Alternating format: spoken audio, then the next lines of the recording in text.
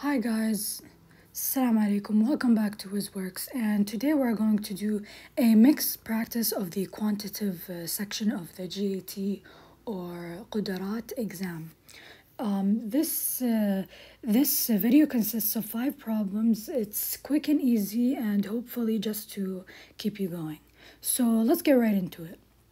So the first problem is 1 cubed plus 2 cubed plus 3 cubed plus, we can fill in the blank, 4 cubed plus 5 cubed plus 6 cubed. Okay, so how would we go about this? First and foremost, we know that 1 to the power of anything is 1. So we know that the last number is going to be 1. We know that it's going to be 1, and according to the choices, it's going to be 3 digits. So all of them have 1, so there's nothing we can cancel out. Second step. So first, we can, if you have this memorized, it's gonna be way easier. But if you don't, it's fine. We can solve it. We can go through it together. Okay, so let's set it up. I'm gonna erase this for more space. So we're gonna do the color red just for reference. So we have 1.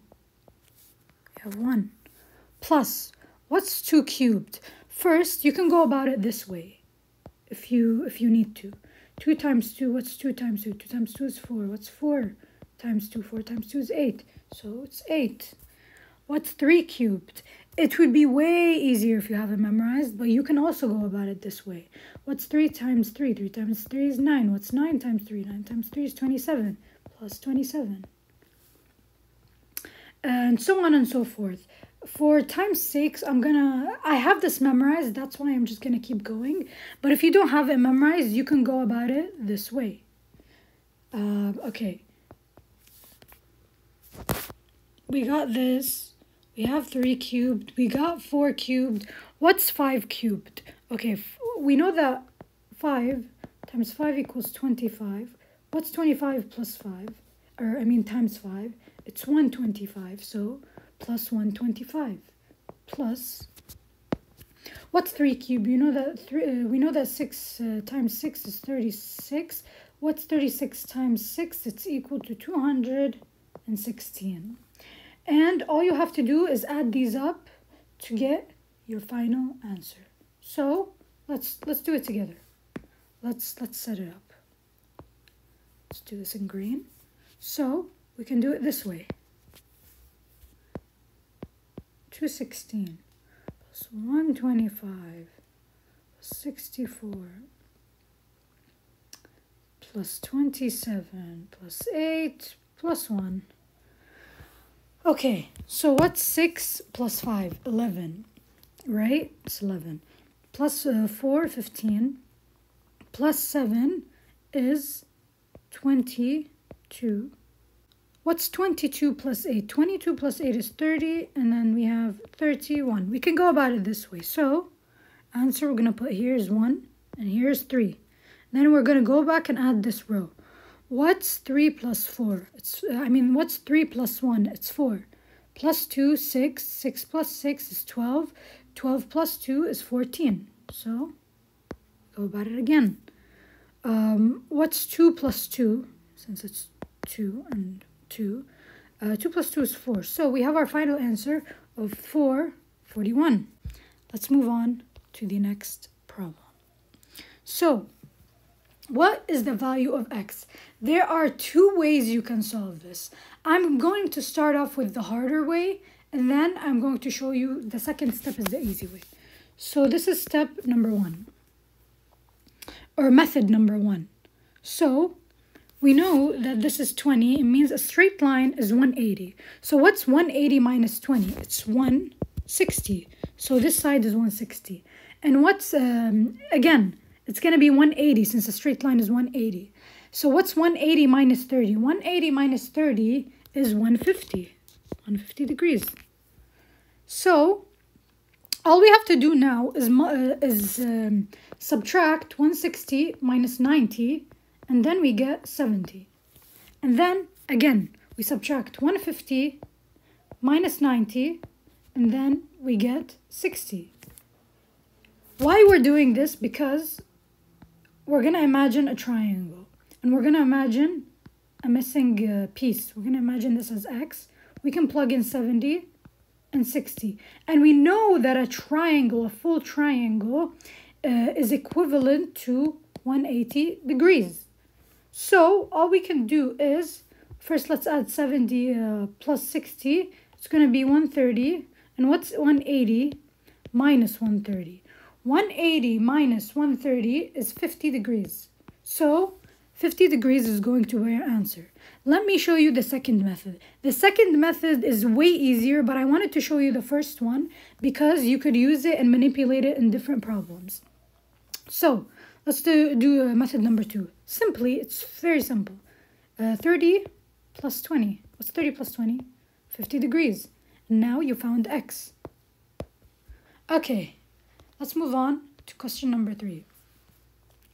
Question number 3 is asking, it's saying, stating a fact, saying that x plus y is 6, y plus z is negative 3, and x plus z is 5.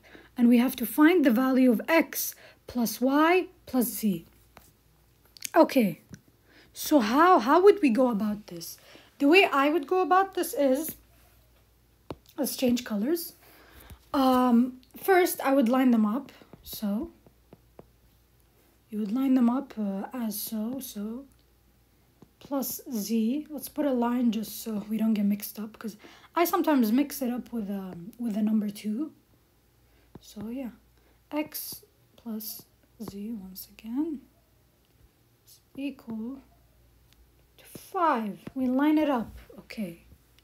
So how many x's do we have? We have 1 and 2x. So we put 2x plus, how many y's do we have? How many y values do we have?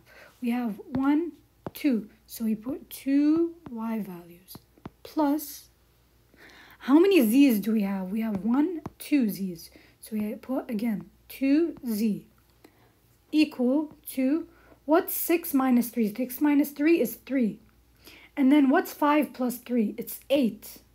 So we have this. Now all we have to do is simply solve. But first, we can just put the 2 on the outside and then x plus y plus c. Why can we do that? Because all of them have a coefficient of 2. That way, we can just set it up this way. Now, let's solve. All we have to do is divide by 2, divide by 2. And what is 8 divided by 2? 8 divided by 2 is simply 4. So x plus y plus z is equivalent to 4, which is B. Let's move on. What is the number if we subtract 7 from its 4 proverbs? It's equal to 1. This is simply algebra. This is just very simple. It's algebra. Okay, we have 4 proverbs. We don't know what they are, right? So we can say simply 4x. And then what are we doing? What's the action that we're doing? We are subtracting 7. So we minus 7. And what it's supposed to equal 1. So we simply equal it to 1 and solve for x. Excuse me, that is not an 8.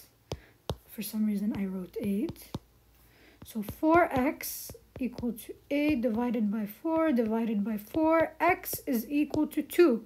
Our answer is simply A. This one was very simple. Do not get tricked by the question. It's simply algebra. All you have to do is think and write it out as an equation.